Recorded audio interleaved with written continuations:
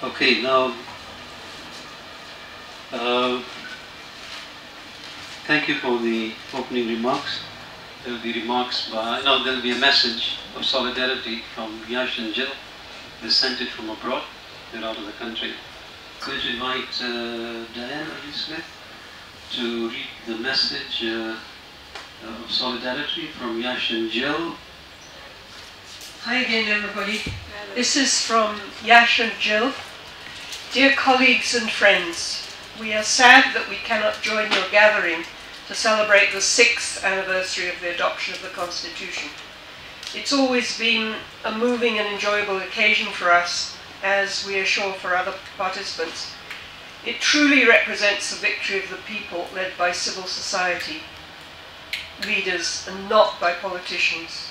Our Constitution, notwithstanding some poor drafting and more unfortunately some key concessions by the Committee of Experts to political parties, is widely acknowledged to be the most interesting and transformative constitution in Africa. Several constitutions on this continent and other parts of the world have drawn on our constitution.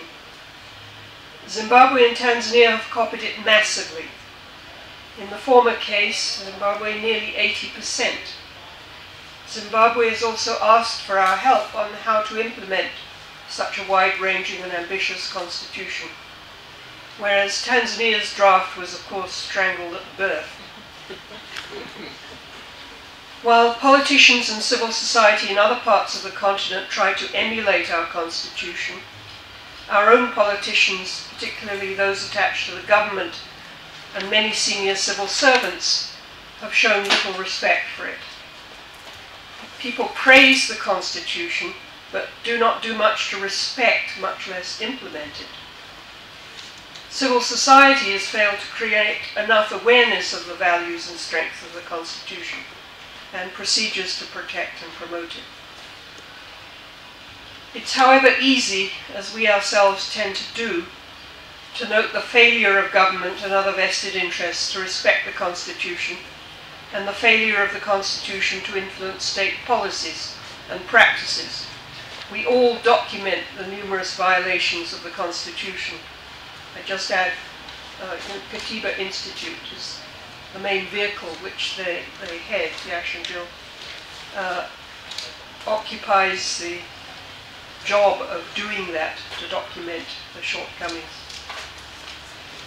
We praise the Constitution, but we do not notice or publicize its achievements in the difficult circumstances that we have passed through since its adoption. The truth is that the Constitution has reminded people of their sovereignty and their rights, both of protection from violation by the government and their participation in the making and implementing its policies.